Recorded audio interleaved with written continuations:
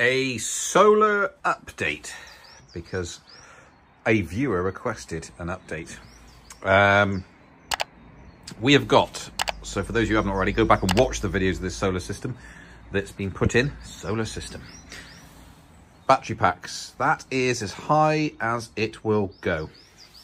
Can't get more than that on that stack that's allowed. And as you can see in the other videos, I then started to add on this other stack. So this one is wired to that one. This one's wired to that one. What we've had is an issue with this battery fighting this battery and this battery fighting this battery, and huge losses back and forward as they start to discharge and charge each other. And so there's a constant battle going on. That has now been fixed by William from the Fox forum on Facebook group. And he has come down and he has sorted this out. This is not his wiring, by the way. This was done by the original installer, and these are just additional cables I just added because we need to extend them out. A bit complex, but we moved, well, it's not complex, but we moved this from there. We swapped these around and it just meant that we needed a longer run of cable. So they're connected here to here. So simples. So that's all that is. Bit untidy at the moment. CT cable and stuff like that needs just tidying up. But otherwise, ignoring the all the wires, this now does not fight this at all. It runs perfectly. You get one running from 100% down to 10, and then the other one then starts running down to 10. Brilliant, absolutely brilliant. So there's been big losses there back and forward since installation, essentially, of this second pack. So the original, I don't know what you want to call it, the original amount of packs I had was substantially less than this. I built this up to the full 7, and then I'm going to build this pack up as well to the full 7. And so today I'm actually going to install 2 more, which then maxes out the system. There is no more I can add on to this now. I'm getting the full amount I possibly can from this system without adding another inverter or swapping out and getting a K1 inverter from Fox and then starting again, essentially, but which I'm very unlikely to do in any time soon. So I'm gonna get those installed now. Brand new pack, new pack. So 2 more to go on. That's 8 kilowatt hours added onto the system. So that's the BMS off, and these are the slaves. So I'm just going to stack 2 more on there and then put the BMS back on top, reconnect earth cable, and then that's going to be maximizing the same height as that one. That is it. So now we have 2 stacks, simple as that, that are stacked up the same height, giving me 56 kilowatt hours of battery storage for the house.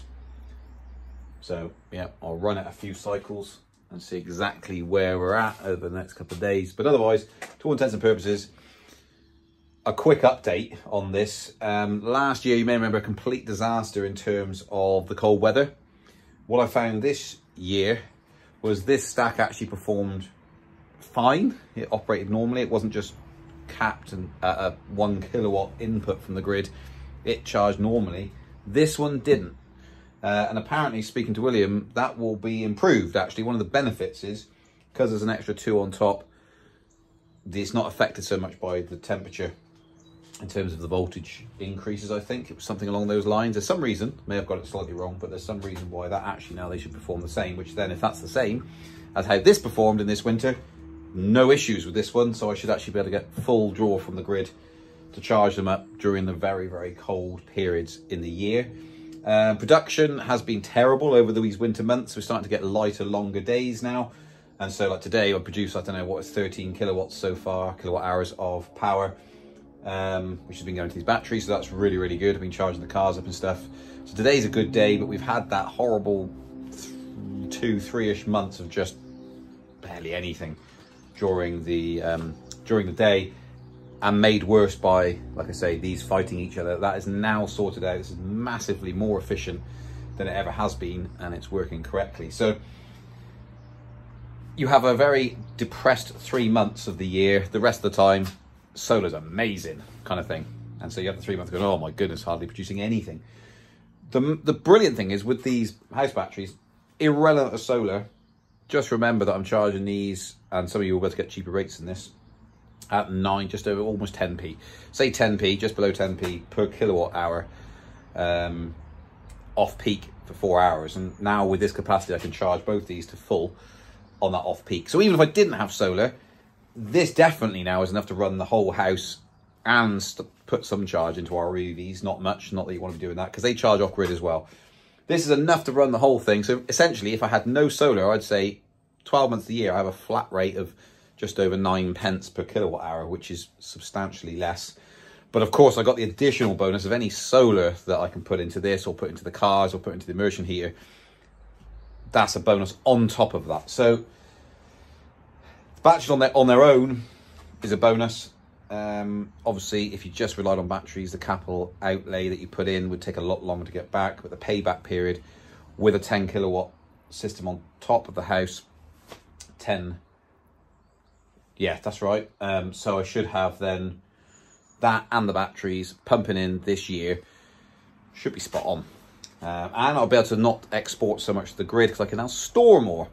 So that should be pretty good as well. Not that we're using huge amounts in summer anyway, but I can actually store more. And the summer periods last year, I was actually topping up the batteries, charging the cars, which we've now got 1 extra EV. So we've got 3 EVs now. So hopefully this will be less of a problem. I was charging the cars, heating the water up, charging the batteries, and then I was just exporting to the grid because we're producing so much in summer. That is less likely now. 3 EVs and bigger packs. So this summer, hopefully, we'll be able to just store and then consume more of our electric. And summer, this period will be basically all, we won't be charging. So the off-peak is only used in the dark winter months. That setting is just turned off, or it was last year. In summer, I just turned it off because you knew the following day was going to be a good day. And so you just run this whole house without charging off peak. So 0, essentially, is what I'm saying on your electric bill during the light, long days. So that's a little update. How are we getting on? The total absolute headache of the whole thing has finally, what are we now? I don't know what we are, how far on, 18 months on, has been resolved just a couple of days ago. William coming down, sorting this out. They're not fighting each other. The battery packs have now been equalised. I can't get any bigger. This system is complete. And that's it. It's fully built up. I can't get any better than I've got now. The only thing I could do, of course, is extend out the solar to have more. I could potentially have more on the roof. So I could increase there. That's a possibility. To harness more in the darker, shorter days from a bigger solar system. So essentially, you know, if I could double it, rather than getting the 2 kilowatts at the end of the day, 2 kilowatt hours, just having 4, for example, which would make quite a bit of difference. But for now, that is not in the plan. Maybe the future. At the moment, I'll see how we get on. I'll report back probably a couple of months' time when we're more in the summer, getting into the summer months anyway, longer days, and just come back to you on that one. But that's a quick update for you all.